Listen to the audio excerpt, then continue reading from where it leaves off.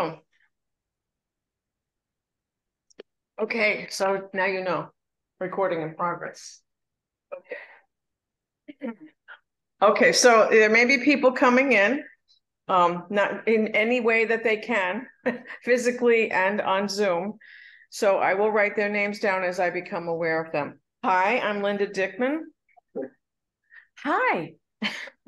Welcome to the Northport Arts Coalition Poets in Port reading. There are very few rules. And that's all we ask, is that you observe the very few. I mean, you're here, so obviously you're good poets. We ask that all content be family friendly, no politics, no sexually explicit work, and no proselytizing. Be mindful of your audience, please. Now, I will tell you that I also attend a reading in England where they say something very different. They say, this is an adult reading, and if you have children, please ask them to leave the room, to be mindful of your audience, please. And I thought that was a nice way of putting it. So there's, just very different. Anyway, let me tell you about Dan. Dan, I have been loving going to Daniel Kerr's reading for some time. I don't even know how many years, but it's been fun because Dan runs a tight ship, and he knows what he's doing, and he has things that he likes to happen, and they happen because that's the way Dan does it. And it's good mentorship for me. I'm a little bit more loose about things. But let me tell you something about him. I mean, we talked about our Myers-Briggs, and any of you that know what the Myers-Briggs is, and I knew he was a J, and I'm a P. And we're just like, he's left brain, and I'm write a poem about it, but so it's really nice to work with somebody that's different but similar. So Daniel Basil Kerr, CPA, PhD, is a cross-cultural consultant focused on helping people and organizations be more inclusive and work more effectively across borders. He teaches accounting at St. Joseph's College and Suffolk Community College. Dan is the moderator of the monthly All Souls Church Second Saturdays poetry reading. His poems about religion, politics, history, and growing up in Asharokin in the 60s have been published in Bard's Annual, Suffolk County Poetry Review, Performance Poets Association, Beat Generation, Bards Against Hunger, and other anthologies. Dan didn't write this down because I can't imagine him saying this about himself, but he really works to live what he believes, and he wants to bring people together, and that's my aim as well. So without further ado, I'd like to welcome Daniel Kerr to the podium.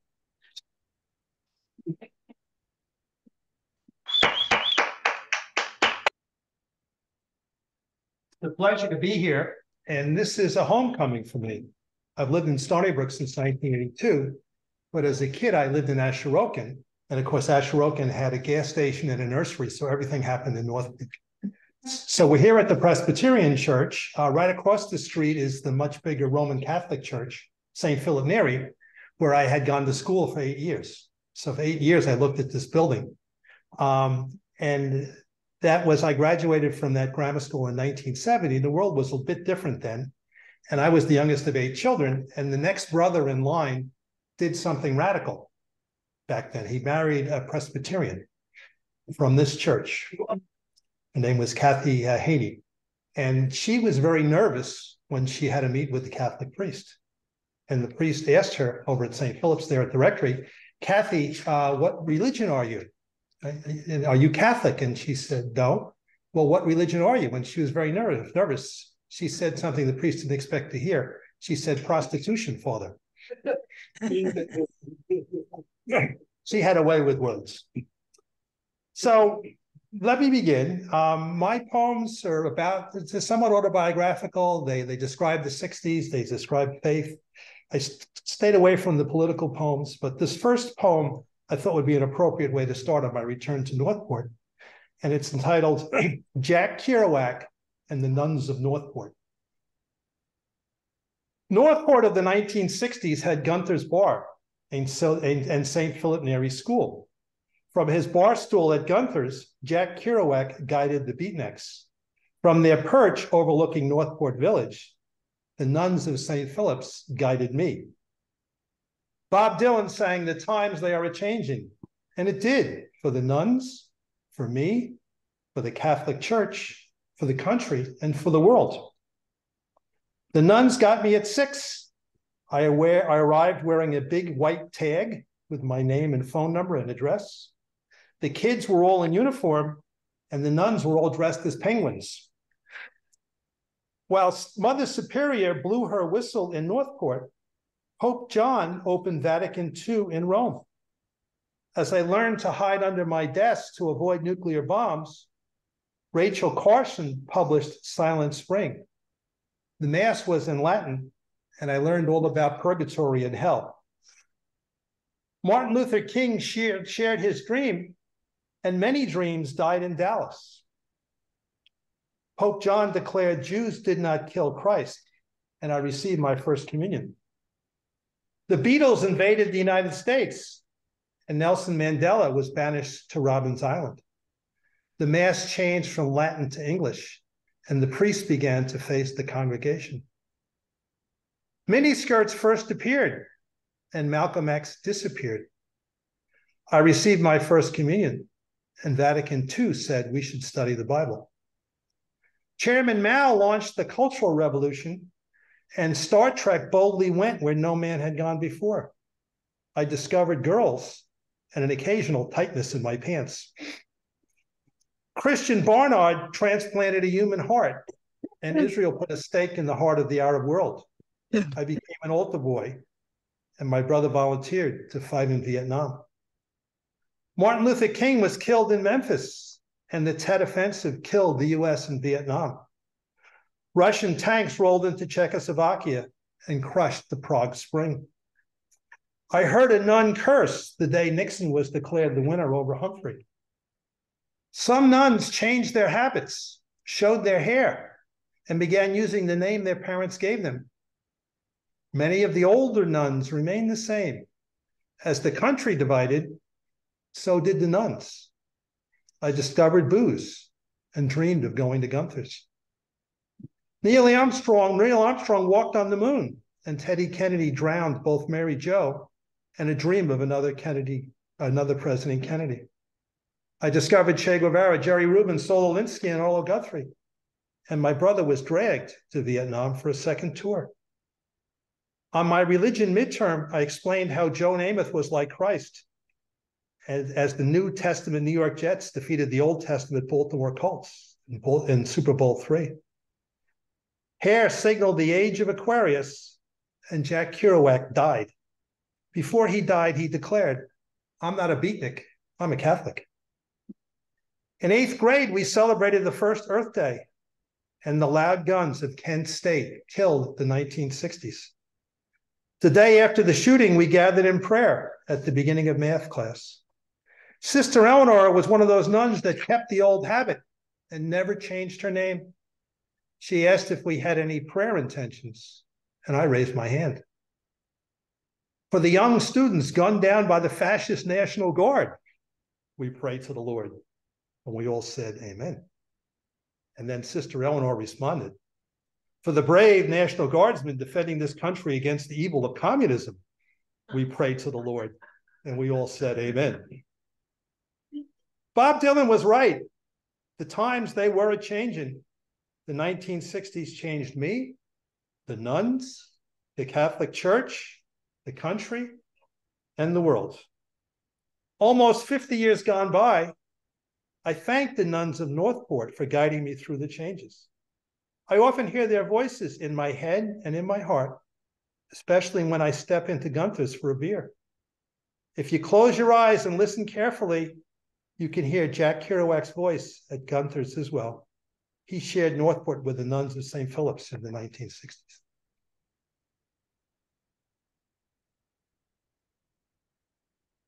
So this next poem is both family and a comment on culture.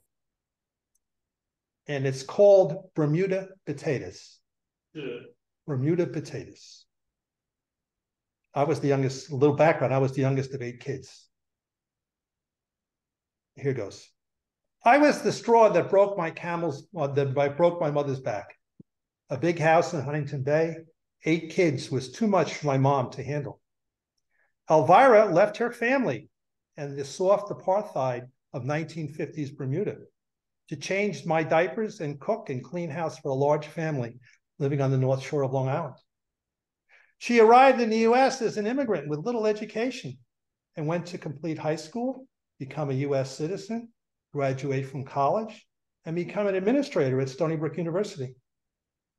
One day long ago at dinner, I refused to eat the potatoes. And Elvira told me firmly, these are not just potatoes. These are Bermuda potatoes. From that point on, she only served Bermuda potatoes. Elvira introduced me to Aesop's fables and the wisdom of the Bible as she understood it. She said, you don't have to like your brothers and sisters, you just have to love them. She said, your mother named you Daniel. Always have the courage of the Daniel in the Bible to speak truth to power. Although she was very Black, it never occurred to me as a child that Elvira was not my mother's sister. The realities of race and racism were learned outside my home, and I began to refer to Elvira as my Black aunt. During the summer, she often teased my sisters, saying, I'll always have a better tan than you. Whenever turkey was served for dinner, she always said, the dark meat is much more flavorful. Later in life, Elvira introduced me to her friends and family. She said, this is Daniel. He's the white sheep of the family. Although Elvira was loved at home, she was not exempt from the long arm of racism on Long Island. When she left my parents' employ when I was 6, she returned to live with us because she could not find an apartment. She said, I called the number in the paper to confirm the apartment was still available. But when I arrived, the landlord said it was already rented. Elvira's proper British accent opened the door.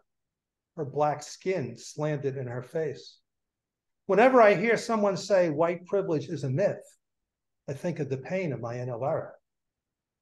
In Bermuda, they have a tradition when someone dies. The person closest to the deceased reads their biography at the funeral. When her family asked me to perform this special task, they reminded me I was to read what was written, and only what was written. At the church in Hamilton, I followed the script until I came to the last line. Script said she came to America for a better life. I added, and made America a better place for everyone she touched. After the funeral, the family gave me a picture. I'm looking at it now. A young Elvira is looking at me with a big smile on her face. A few weeks ago, I changed the picture frame, and I discovered why she was smiling so broadly. I recognized Elvira's handwriting on the back of the picture. It said, I became a US citizen, February 2nd, 1962, Riverhead, New York.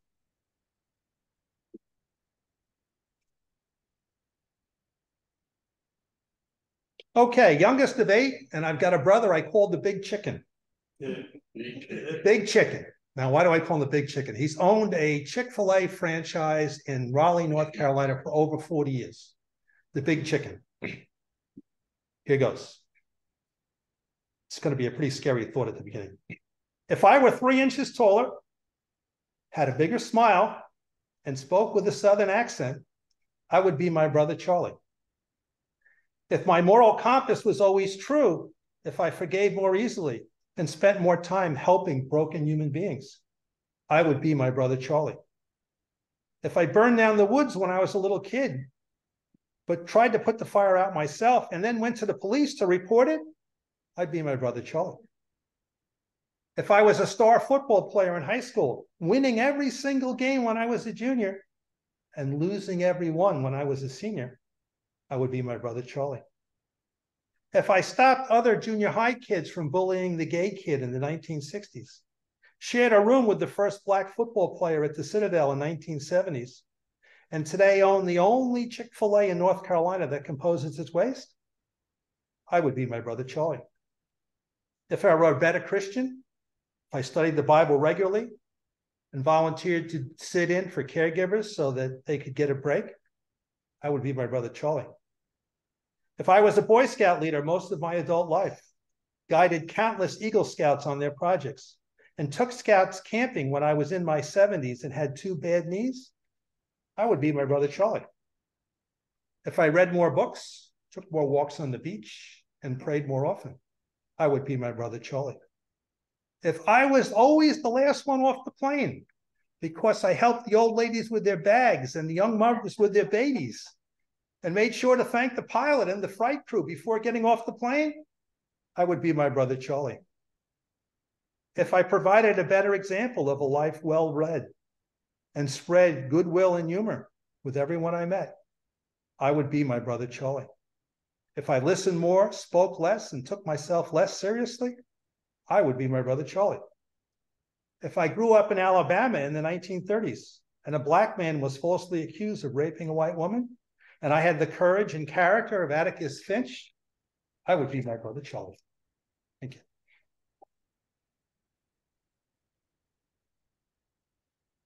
Okay, commentary on culture from the point of view of advertisements on TV in the 1960s. And it's called, Are They Still in Good Hands? Mm-hmm. Growing up in the 1960s, I watched a lot of TV with my family. Ed Sullivan introduced us to the Beatles. Walter Cronkite brought the Vietnam War into our living room.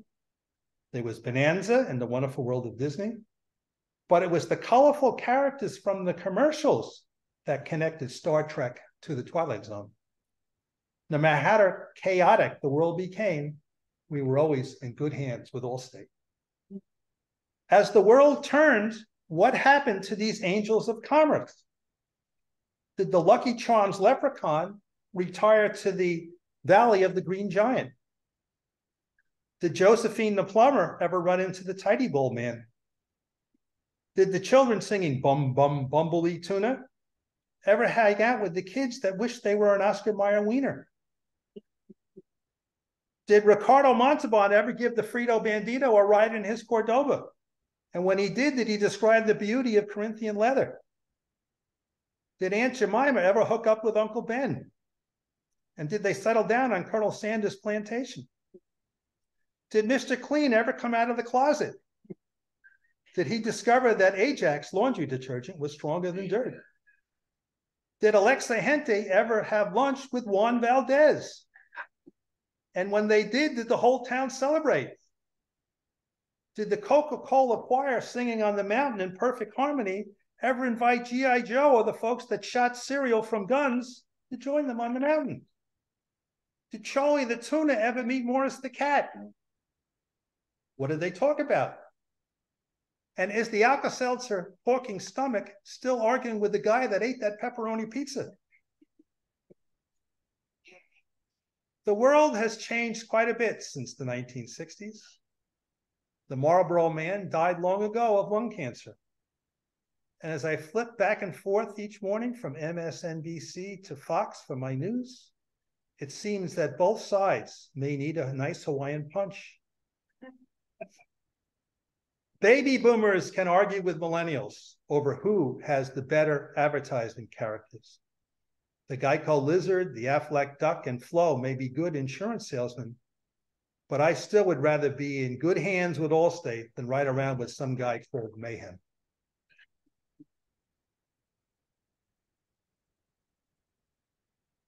Star Trek. Star Trek. Profound experience on many of my generation Star Trek. So this is called the Star Trek diaspora. Much of what I learned in life came from Star Trek. Captain Kirk taught me about leadership. Mr. Spock about logic. Dr. McCoy taught me about friendship. And Scotty about engineering. Uhura taught me the importance of clear communications. And Chekhov and Sulu, the benefits of diversity. As a bachelor between marriages, I slept better at night, knowing I had all the original Star Trek episodes upstairs in my closet. My bachelor status was confirmed by the 6-foot-tall Godzilla that stood guard in my living room. My nieces and nephews knew when they entered the living room, ringed by Star Trek plates, they would be transported to my grade B monster movie collection. Christmas, Easter, Thanksgiving, were not complete without a viewing of The Attack of the 50-Foot Woman, Plan 9 from Outer Space, White Zombie, or The Wasp Woman. Rudyard Kipling said man did not become tame until he met woman. He said she hung a dried wild horse skin tail down across the opening of the cave and said, "Wipe your feet, dear, when you come in, and we'll keep house." After I fell in love with Susan, Godzilla left my living room, but the Star Trek plates remained as the portal to the grade B monster movie. One day, as the windows of the TV room were being fitted for new blinds, I heard a woman with a Brooklyn accent say to Susan, "The plates, they're his, aren't they?" I was reminded again of Kipling. He didn't even begin to be tame till he met the woman, and she told him that she did not like living in his wild ways. How does one reconcile what one was with what one wants to be? Are there limits to what one would give up for love? St. Paul said, "When I was a child, I spoke as a child. I understood as a child. I thought as a child. But when I became a man, I put away childish things." The Star Trek plates would need to be transported out of the spaceship that had been my home. The nieces and the nephews were not pleased when they heard the Star Trek plates were leaving. Nieces Dawn and Sasha presented a petition to soon-to-be Aunt Susan. "We, the nieces and nephews of Uncle Dan, demand that the Star Trek plates stay at his home to let us know we are always welcome here." Soon-to-be Aunt Susan responded, "When you get your own homes, you can decide what hangs on your walls." There were 15 nieces and nephews and 8 Star Trek plates to distribute. Solomon said, "Divide the living child in 2 and give half to one and half to the other." I made a harder choice. The niece and nephew who was most like Kirk, Spock, McCoy, Chekhov, Uhura, Sulu, Scotty, and the crew in the transporter, they would get an individual plate, and the other 7 would just have to trust my judgment.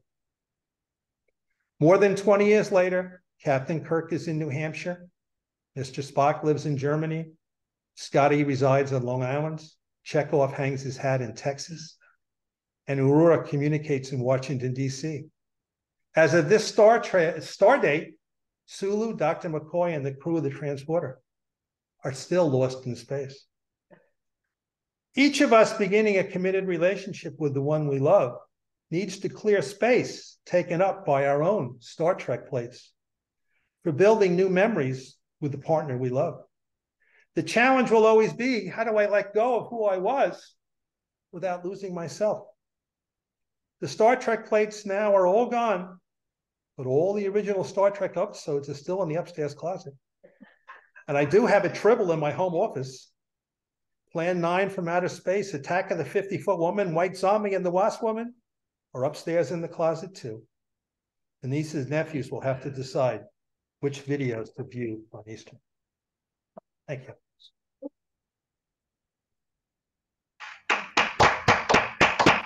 Winding up here with one short one and one kind of short one. I'm a college professor. Then one for something really, one of the schools I taught at was the MBA program at Stony Brook.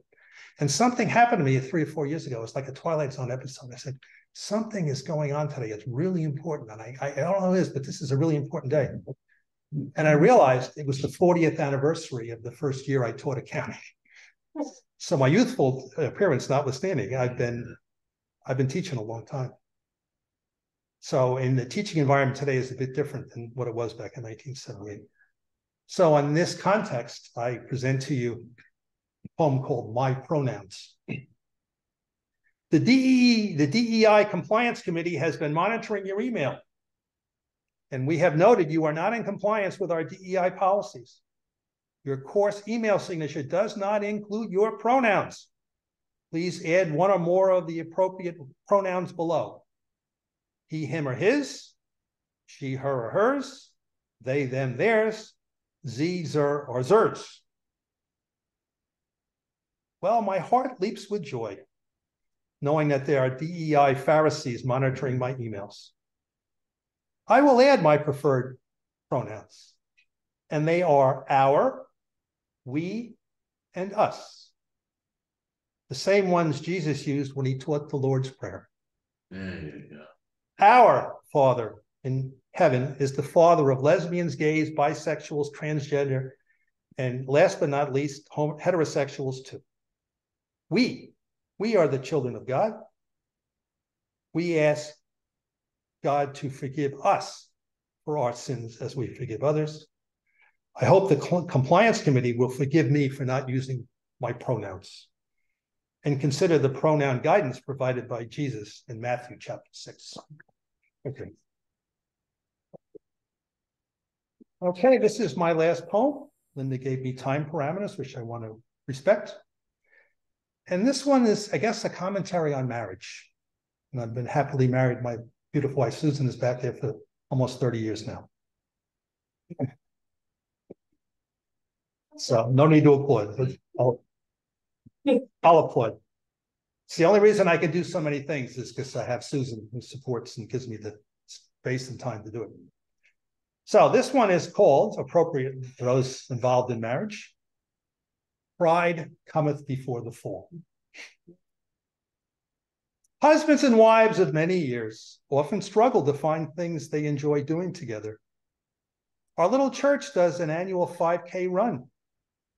We decided to run the route every Saturday morning, and so began an interesting journey of discovery. Each time we ran, I was always ahead. I knew to pick up the pace whenever I heard the pounding sound of her little feet. As the weeks passed, she added treadmill time to her daily exercise routine. I told her I did not think my well-honed exercise routine needed any tinkering. One fateful day in July, I could not escape the pounding of her little feet.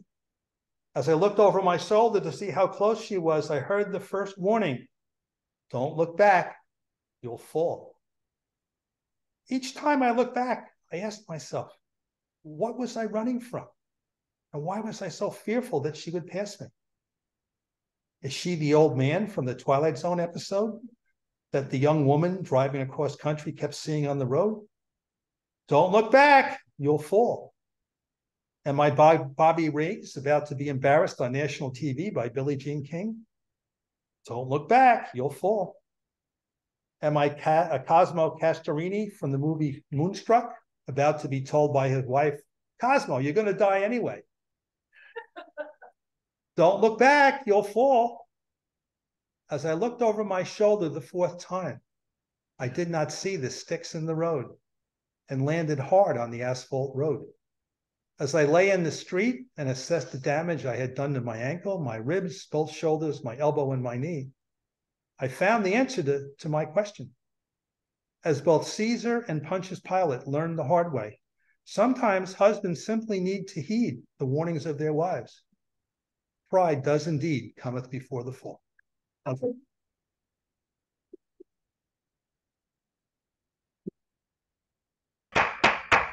Thank you so much, Dan. It's so good you came. Are they all clapping still? They are clapping. Wow. Again. Thank you. Yes, Brendan is crowd control. Okay, so Dan will be back to do an encore later, but now we begin the open mic. Not yet. You guys didn't come in first. I put you down exactly when you came in, so don't worry, I will get to you. And don't worry, the bus is not going to leave without you. It's all good. Okay, so Brendan McEntee, come on down.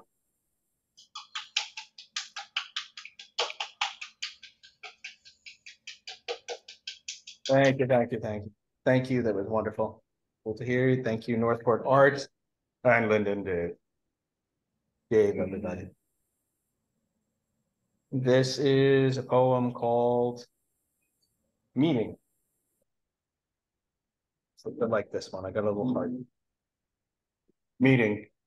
There are soft days in February. Cloudless skies look forgiving. The ground looks like it might yield.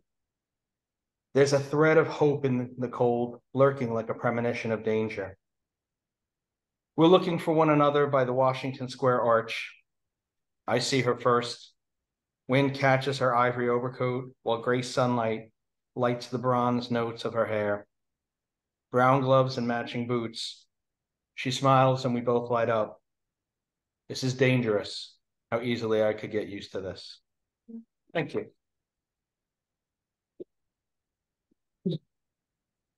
All right.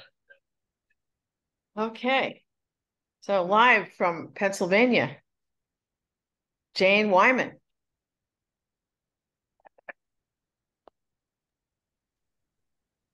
Different for today. The beauty in nature is never ending. We are surrounded by the glory of God. The ever-changing tides, the seasons all fly by, and yet sometimes we cannot see God. We live in a little box, which restricts us to no end. We are like little soldiers, following the order of life. Someday let us try to break free of our box and throw our restrictions to the wind and dare to be different today. That's it. Thank you. Go get him, Jane. Nice job. Okay, so I don't have to move, but I will give you the lineup because I want David to know where he fits into this. So, Mr. Todris, you are next. David Dickman is in between you and Elizabeth. So that's the next three poets: John Todris, David Dickman, and Elizabeth Todris. Yes, and that was an amazing feature, to tell you the truth. You had me hysterical, but that's not easy to do. Wonderful. I actually wrote a poem and converted it into a song. It has to do with the fact that people who own dogs sometimes find that you don't walk the dog walks you. So I'm gonna get my wife over here and I'll sit at the piano. I'm going over there.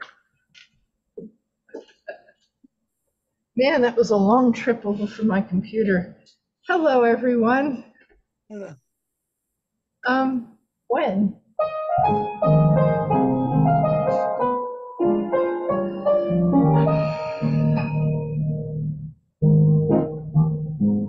My dog wants to visit dog neighbors.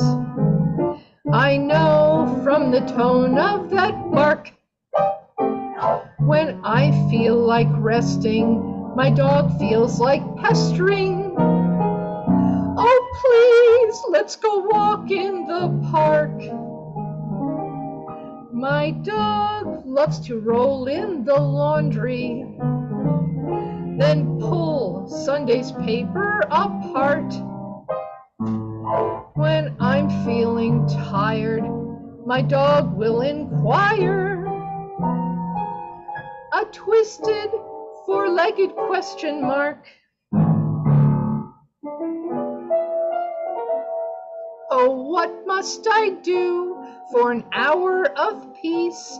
That dog wants some more doggy rations. Stretching high, my dog pleads, and in canine, a sneeze. Achoo. Then whines, I need stimulation. My dog wants to play with the frisbee. I freeze, but my dog will not mope. Tail high, eyes blink, head tilts, then thinks how to put me through more doggy ropes. In no way has doggy lost hope. Wunderbark, Wunderbark. My dog sniffs at my apple strudel. I say no, go away. But my dog reasons, hey, at least get me oodles of poodles. My dog loves to ride to the country and run through a field in the sun. When I shout, "Time to leave," my dog will not retrieve and plays deaf when I yell out, "Come!" More times than not, doggy has won.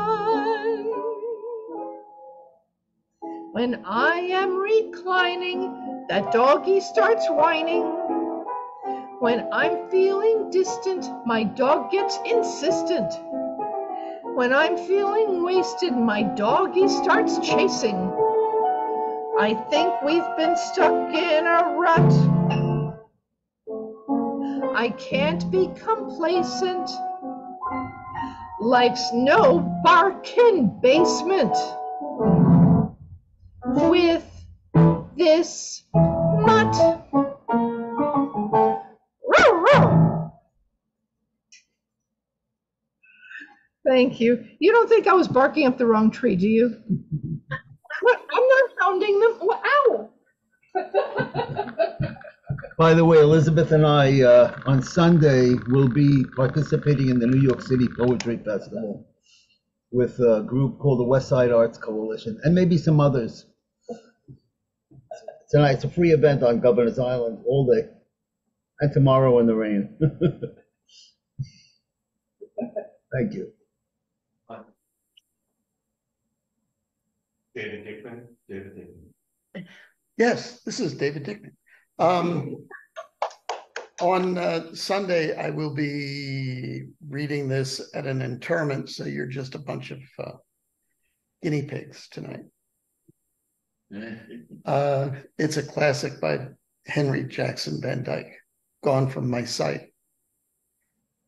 I am standing upon the seashore, a ship at my side, spreads her white sails to the moving breeze and starts. For the blue ocean, she is an object of beauty and strength. I stand and watch her until at length she hangs like a speck of white cloud just where the sea and sky come to mingle with each other. Then someone at my side says, "There, she is gone." Gone where? Gone from my sight, that is all. She is just as large in mast and hull and spar as she was the day she left my side. And she is just as able to hear her load of living freight, to bear her load of living freight to her destined port. Her diminished size is in me, not in her. And just at the moment when someone says, "There she is gone," there are other eyes watching her coming, and other voices ready to take up the glad shout, "Here she comes." And that is dying.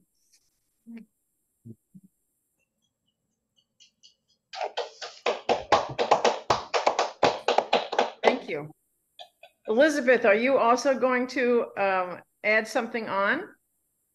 Oh, Oh, I was going to read just one poem for now. read. Only one. It's not too long and it's not too short. Anyway, this is what it is. It's called Winter's Fingers, Okay. because it's been so hot and humid.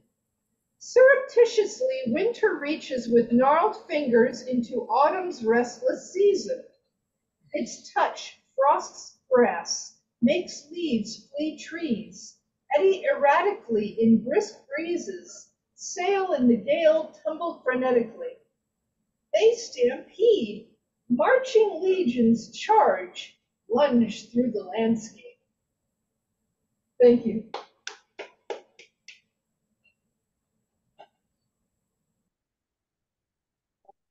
You're fine. Okay. Thank you very much, Elizabeth. I have to change this up a little bit because David and John's bus is here, but she said it's okay, they can read. So David Ira Fox, come on down.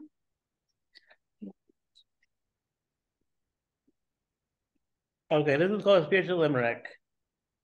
There once was a man whose spirit was worn when a hole in his spirit was torn. Even though he lost all his wares, when he prayed to the man upstairs, he found his soul was reborn.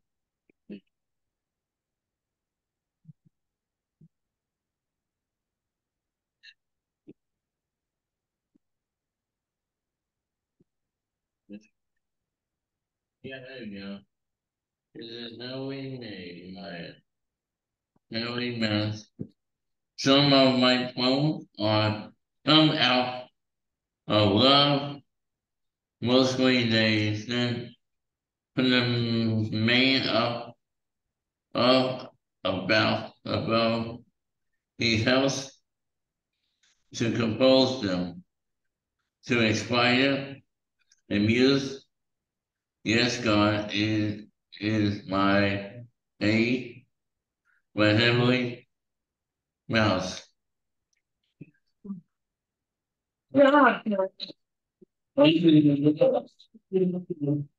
Okay. Stay on. No, now we know that it comes about a half hour later, so Right. make sure we get you out. You want a cookie for the road? Yeah. And Melissa, you can come on. You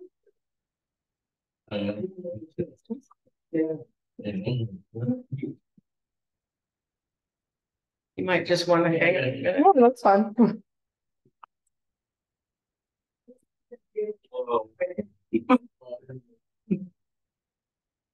The other one, and then. Yeah. The other way, that's it. You gotta make a latte. Then make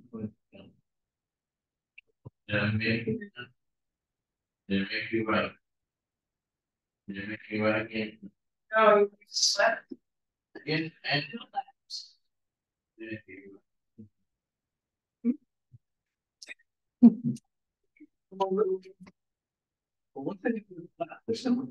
It's true.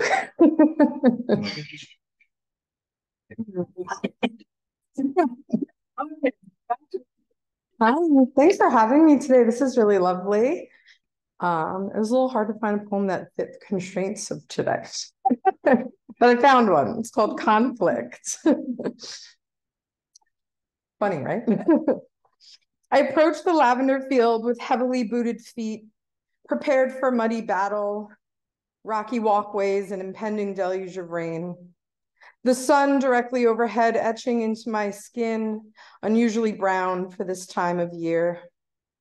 The retreat from myself has been blankets and ground in anywhere but my bed, a falsehood that aloof outdoors is self-care and a pillow fort depression. All I can hear are buzzing bees and my thoughts. The lavender eventually quieting the latter. Surprisingly, the ground is not the war zone I had anticipated, my crammed feet feeling betrayed. A deep blue Adirondack chair swims in the bushes. I take a seat in its embrace. The bees and lavender and breeze and sun lift the heavy boots from my feet. I wiggle my toes, lavender soothing the worry, the far, the run. I forget the firmness, only hear the buzzing.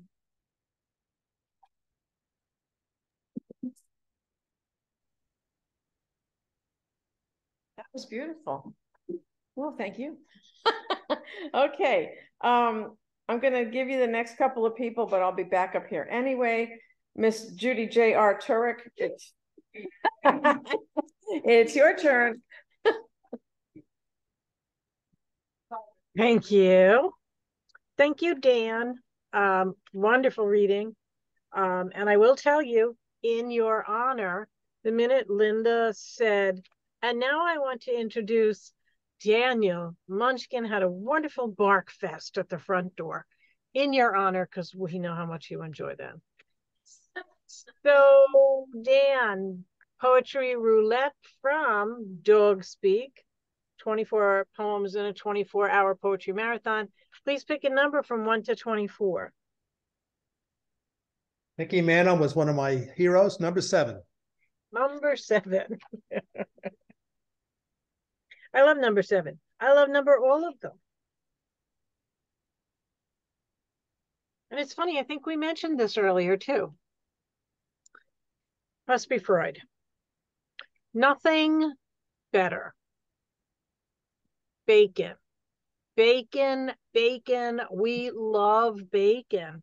Bacon treats, bacon kibble, bacon gravy on bacon potatoes, bacon in, on, with everything bacon. You humans are odd. Bacon raw but never crisp, bacon crisp but never raw, bacon strips warmed over, but we don't care. It's bacon.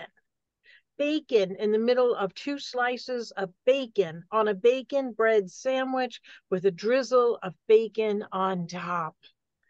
Homemade bacon cookies, hint, hint, wink, wink, bacon. We love bacon better than anything. Bacon chews, bacon bones, bacon toys, bacon sticks, bacon. Nothing better than bacon. Bacon, bacon. Oh, chicken, chicken wings, chicken skin sizzling, chicken treats, chicken kibble with chicken gravy. Nothing better than chicken. Oh, wait, beef. Thank you.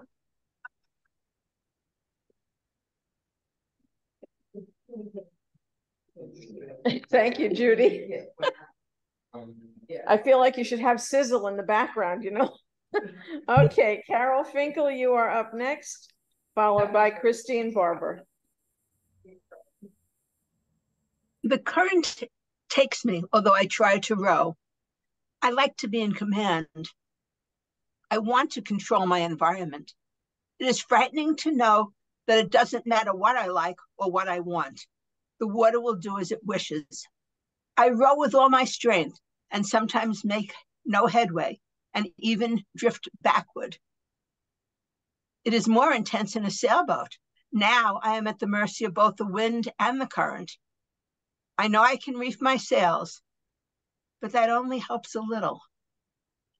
When the wind and the current are with me, I glide with no worries. I glide with ease. I gently glide. I am at peace. When the wind does not cooperate, I must fight to stay my course. I must tack. I make little headway and find myself drifting close to shore. I must maneuver and come about in desperation to get back on course. I might even have to drop my motor into the calmness that sailing brings. If there is little wind, the sail lufts. The current gets its way. I feel the ebb and flow. I cannot choose the direction. When there is no wind, I am in irons. I sit. I can do nothing until I give in and motor. The noise of the engine ruins the tranquil peace that I long for. In order to regain my control, I surrender the serenity. I defeat the purpose to achieve the stillness I crave. I am humbled. I am not the master of my fate. Ooh.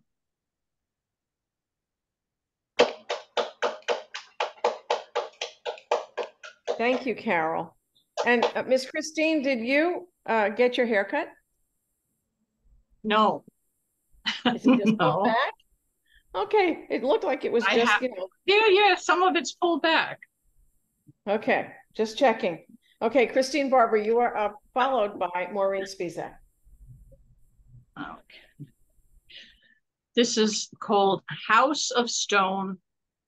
We visited you in a stone building. Children were not allowed. I waved up to you on Saturday mornings, Saturday after Saturday. You waved down to me where I stood in the tightly meshed grass, that you would not feel between your toes for 2 months of summer. Childhood long over, I wondered if my life would have a stopover like yours in a house of stone. Would the pink cuckoo flowers wrap me in a steel coat of madness that I could not escape from?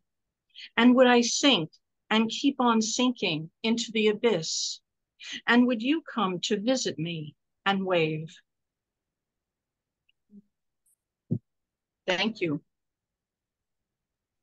Thank you so much, Christine. Maureen Spizak is up next, followed by Stephanie Kalfas.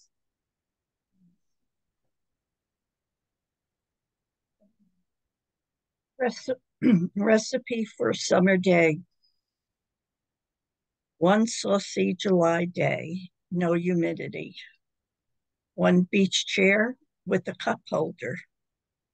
One bottle of suntan lotion, SPF 40. One notebook with writing utensil. One large container of iced tea. And one camera just in case. Gather all ingredients and place in your car. Begin early, around 8 o'clock. The beach will belong solely to you and the gulls. Carefully place your chair where the sea sound whispers its secrets in your ear. Stroll the beach, searching for sleeping shells, rounded stones, green sea glass, or an osprey feather for your hat. Carry your treasures back to your chair. Play with them a while, lay them out, create an altar.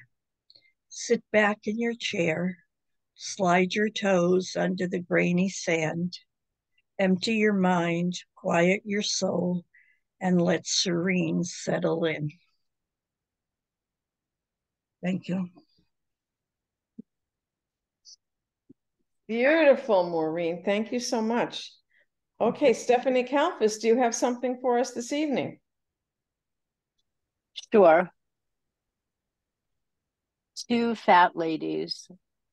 No angels here, no stars, no trees.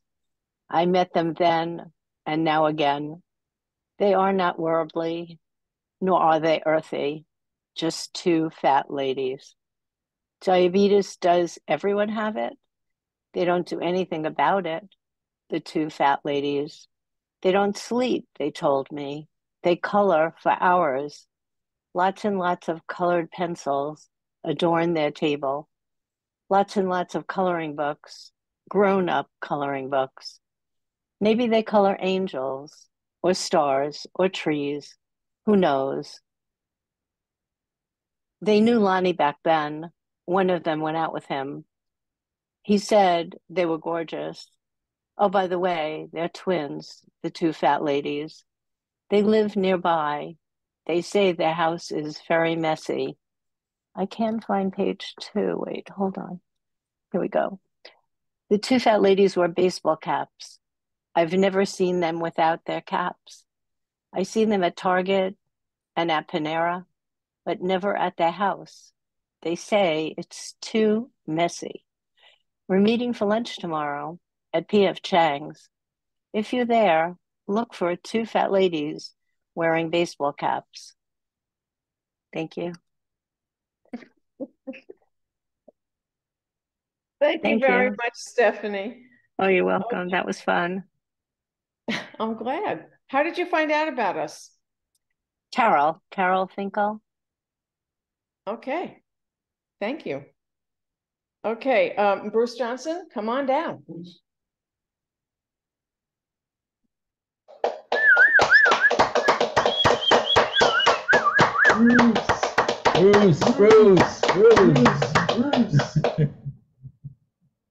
Dan, great reading. Thank you. Thunderstorm. A screen door flaps and slams. Marauding winds infiltrate and contort tree branches. The curious have taken shelter, but don't be hasty. Smell the ocean. Watch the sun disappear behind scudding clouds. Feel the sting of sand in the air. Be a weatherman. Be influenced by thunder and reckless lightning as it slithers across the drenching sky. Live for a moment in the horizontal rain. Then go ahead, go inside and shiver and huddle with the rest.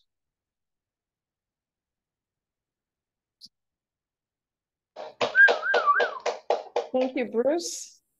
Next up is Megan Dausch, followed by Gary Ivins.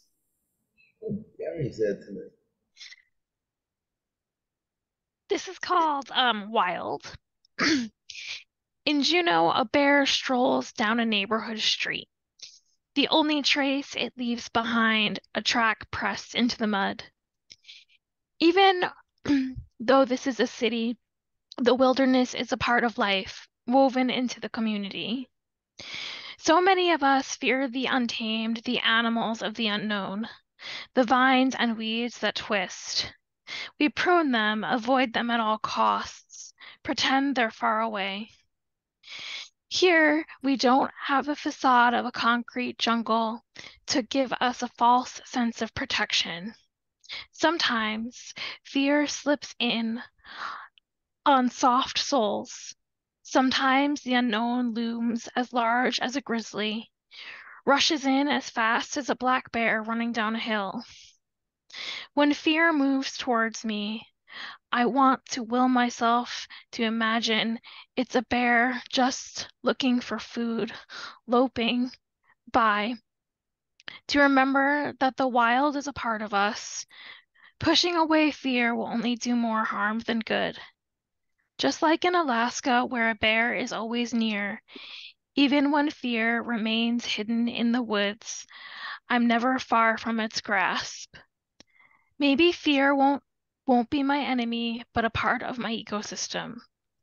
Take a breath, don't flee. Give it space to retreat. Let it find its resting place until we meet again. Thank you.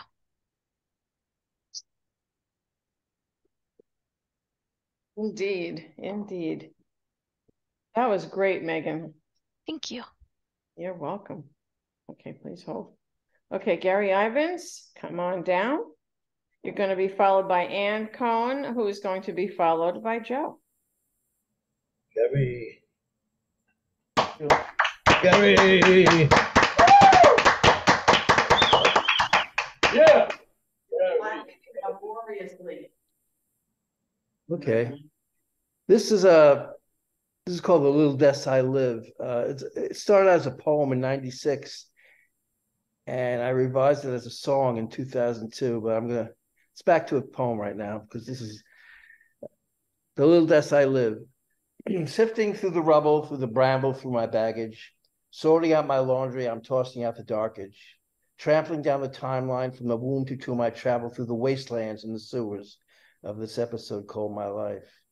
But when I think I want to call it a day, when I'm thinking that enough is enough, when I finally want to throw in the towel, when I call foul, this game's too tough, I can hear the minstrel whistling. I can hear the wheels are turning. I can smell the fresh dawn rising. I can feel my heart yearning, burning down the timeline of the little deaths I've lived. Groping in the mire of desires, one last letdown, I sip the tears of martyrs. I'm drunk inside a minute. Tipsily, I stumble down the corridor of crisis. I lick the floor, it tastes exactly how I feel. Now I tread lightly over flower beds I float, that veil the hidden minefields, so lightly do I go. If I misstep, if I'm inept, I'm shot to kingdom come. The fatal blow's delivered, and I'm done, but then I can hear the minstrel whistling. I can see the wheels are turning, I can smell the fresh dawn rising. I can feel my heart yearning through the timeline, burning down the timeline of the little deaths I've lived. I've been tripping, I've been stumbling over the blocks that I've been building. The bricks that I've been stacking tumble, crumbling, crashing crazy from up on high. But I put back the pieces, brush the dust, smooth out the creases. It's so bewildering that I'm born once more every time I die. Searching for the answers, I leave no stone unturned. I seek the perfect master, I knock upon his hut. The door swings open wide, but the master doesn't answer. But a dancer that the master gave the answer to does. She asked me why I've come. I says, I'm seeking peace and light. She says, you look depressed. I says, baby, you got that right. She says, that's a hopeful sign, as she sweeps my debris, the shards and the shrapnel of my shattered hopes and dreams, but then I could hear the whistle. And then it goes, you know the rest. It would be great if you had read that slower, because it really was a great poem. Yes, it was. I think Gary has fun when he gets up here. Do you what is your instrument?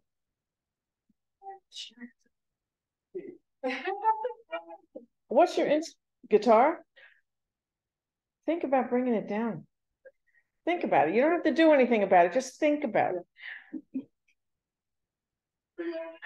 I didn't realize, yeah, you'd have to. If it's not acoustic, yeah. So I thought it was acoustic. Okay. Okay, Anne and Joe, you guys are up. Okay, I have some summertime haiku for you, all about bugs. I'll read each one twice. Cicadas in trees, buzzsaw a shrill serenade, no relief from heat. Cicadas in trees, buzzsaw a shrill serenade, no relief from heat. Make room for new growth. Cicadas must shed their skin. To change is to live. Make room for new growth. Cicadas must shed their skin. To change is to live. Why believe those spots? Ladies don't reveal their age. Ladybugs are frauds. Why believe those spots? Ladybugs don't reveal their age. Ladybugs are frauds. I'll pass this over to the mister. Okay. So this is Come to the Quiet. To the Arboretum I did flyeth, to enjoy the peace and quiet. Airplane motors humming, yacht engines thrumming, one railroad trains clacking, mosquito hordes attacking. What's that you say? Can't hear you over the leaf blower anyway.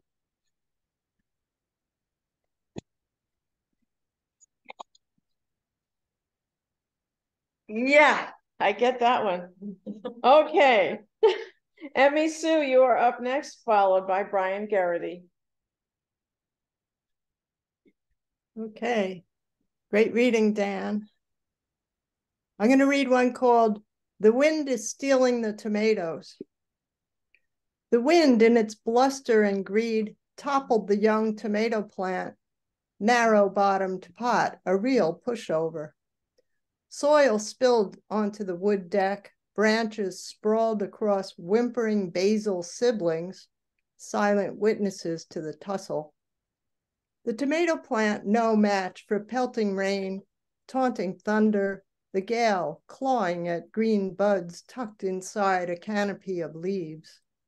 Time to let go, pierce the earth, loosen soil, allow roots unswaddled, unsupervised to reach their depth, form a ballast to support the weight of growing up, learning the sweep of bend and bow to defend hard-won treasures against a thieving wind.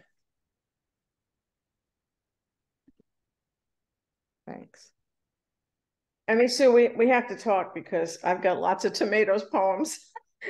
We have so many parallel poems, it's not even funny. I love it. Thank you so much. Brian Garrity, come on down.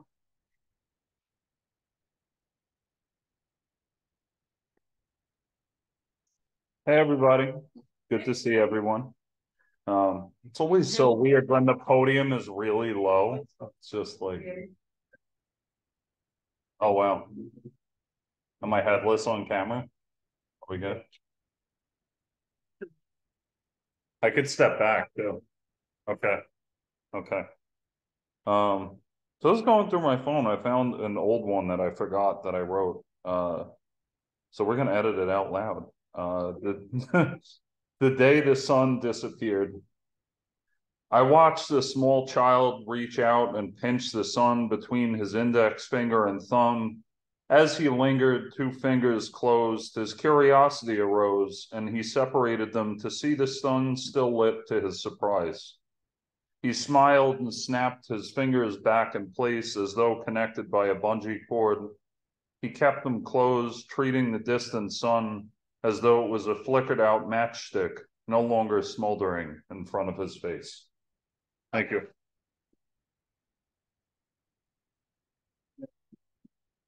So I can put my hand up here because I know better than to think that you can see me. Okay. Okay, Julian. We would be happy to hear from you. I'm so glad you could join us tonight.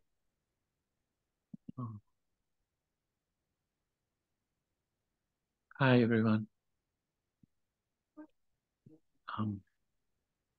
Explaining poetry to a 9-year-old. Poems are boring, you say. It puts me to sleep. Each of us is a poet, I say.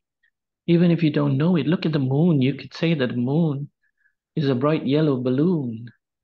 But, you say, it only reflects light, makes none of its own. The moon is not a balloon because it's airless and has no strings attached. Maybe that is why, I say, it is so consistent and why it will outlast humanity. It influences, but not in the way influences do. It knows when to shine and when to disappear, and it's just near enough to affect us, but not too close to spin us out of orbit. So too poetry. But the moon has a dark side, you say, which it never shows us. Yeah, I say, we all have a dark side, and most people don't care to see it. It's only when it's on full display that we lose it. Some of us may empathize when you show it. Most of us may turn away. Dark sides matter, but it's your own private business like the moon. Keep it to yourself. I get you, you say, but you write a lot of sad stuff. I do, I say. The sad stuff may come from my dark side, but it's art. And all art is poetry, and all poetry is a means to connect to our humanity, to life, to reflect the light in all of us. So the moon, you say, is a lot like us? Yes, I say. I love the moon, you say. I love the moon too, I say. There, did you see what we just did? We, you and me, just wrote a poem. And it didn't put us to sleep, and it wasn't boring. Now go write another. Can it be about the sun, you ask? Yes, I beam. That's a good place to start. Thank you. That was fantastic. Thank you so much, Julian. And I'm glad to get to see your face for 30 seconds. Don't disappear. I love your smile. Okay, I get to read next, followed by Daniel and his encore. Did I get everybody so far? Yes. Okay. Thank you, crowd control. This is called Ghost Ranch. It goes with my shirt. What could I say? Theme dressing. Abiquiu, New Mexico. We were advised to go by another way, snaking along mountain roads for hours in a chromatic khaki, flagged with cattle, goats, dogs, modest homes. Wee post offices, arrays of discarded appliances sitting like strays, all the time moving, all the time elevating, all the time wondering, would we ever reach the ranch? A slice of fiery opal blazed, the blue mesmerizing, unsettling, derailing. The beauty like sirens in the desert, distracting eyes from the highway, and all at once, the signature animal skull. The narrow trail of dust leading, now crawling toward our goal. Rancho de los Brujos, Ranch of the Witches, our nostrils filled with the dust of ages, wranglers, cattle thieves, murderers, and the ghost of a scraggy, persistent tumbleweed of a woman, obsessed with peak and cloud. Thank you.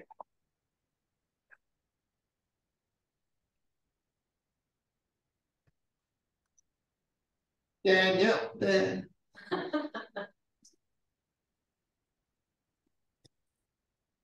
So I'd like to start by thanking all of you. This has been a real wonderful experience for me to come back home to Northport and to read and also hear all the other wonderful poets in this community. Many of you, I read your poetry for the first, I heard your poetry for the first time, and it was quite moving. Keep up the good work. And my encore here is called Our Lady of the Lakes, and it's about my mom. So we grew up, they all, like many people on Long Island, they started in Brooklyn, they kept moving further and further out east, and they ended up here in Asheroken. So Northport was our home, and I was the youngest of 8 kids. And then they decided to move to Florida, and I didn't go, which was a great disappointment, but they had a great life down there. So they moved down there in 74.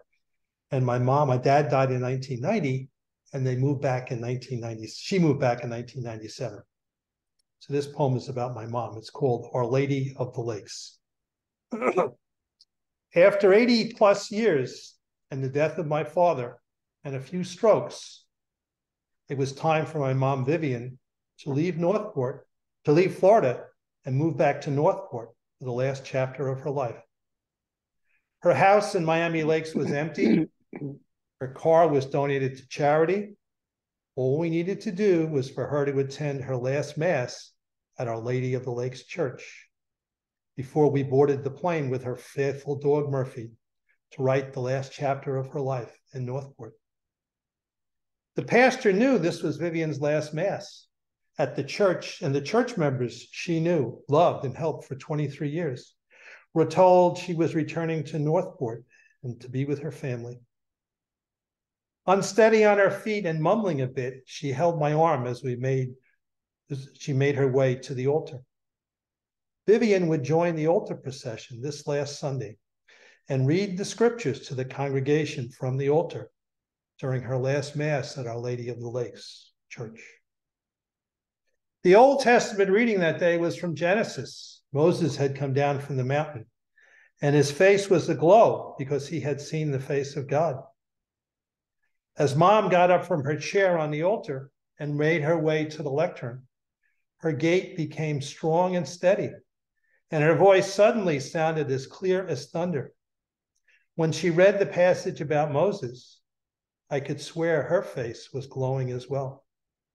At that moment, me, the youngest of her 8 children, and the Lady of the Lakes congregation, saw the face of God in this old woman.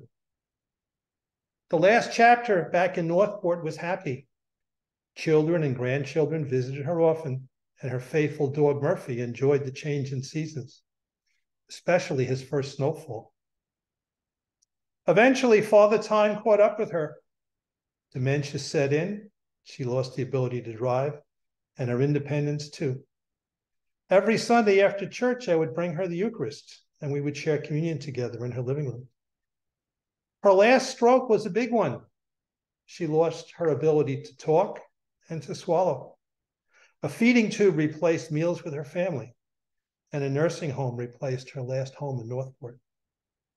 I still visited her after church and brought her communion. Since she could not swallow, I would dip my finger in the consecrated wine and place the blood of Christ on her lips. Whenever she received the consecrated wine, her face glowed, just like Moses coming down from the mountain. And that day when she read the scriptures at her last mass at Our Lady of the Lakes. Thank you.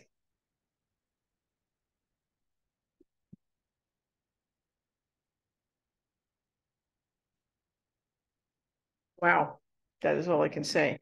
I would like to thank everybody for being here.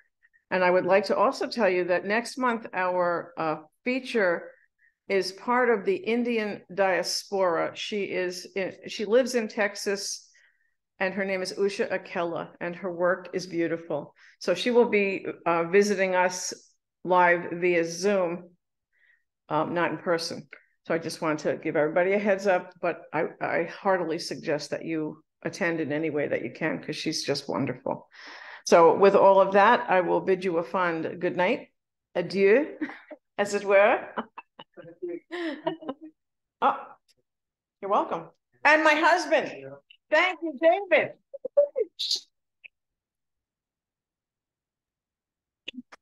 My favorite roadie. Okay, kids, so I'm just going to say goodnight, and I'll let David close it out as he will. And we are recording this if anybody would like a copy. And you run a tight ship too. You did a good job. She does do a good job. Oh, thank you. Thank you very much. You can stop recording. Thank you. Yeah, you can. Good night, kids. Good night, everyone. Thanks, Linda. Thanks, David. Thanks, Dan. Thank you, David. Welcome. Good night. Good night. Good night. Good night. Night all. Night, John. When next month will we meet again here?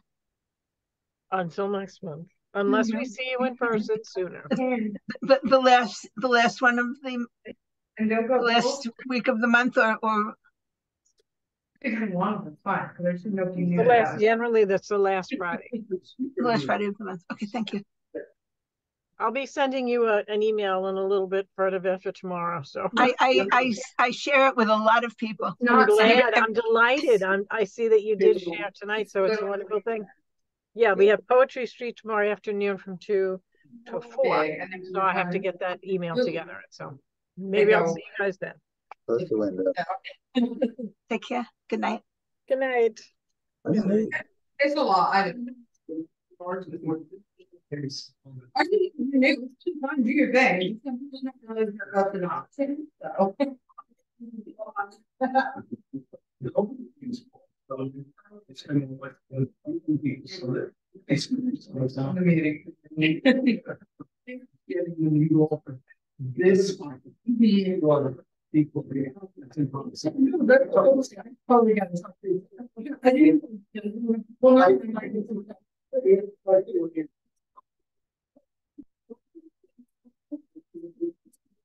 Yeah, still a lot. So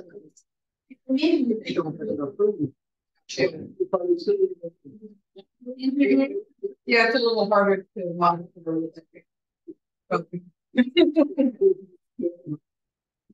Also,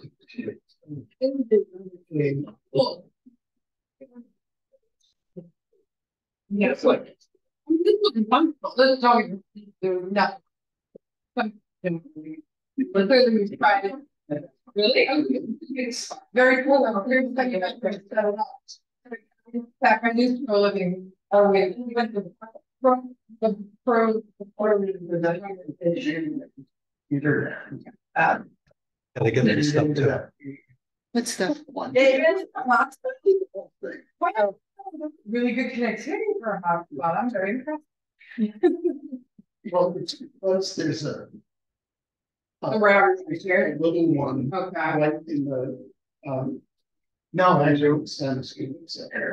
It's in the speaking center. Yeah.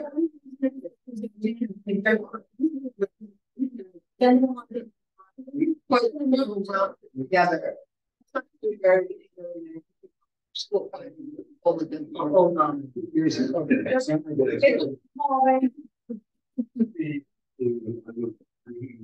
In Stony, the benefits of the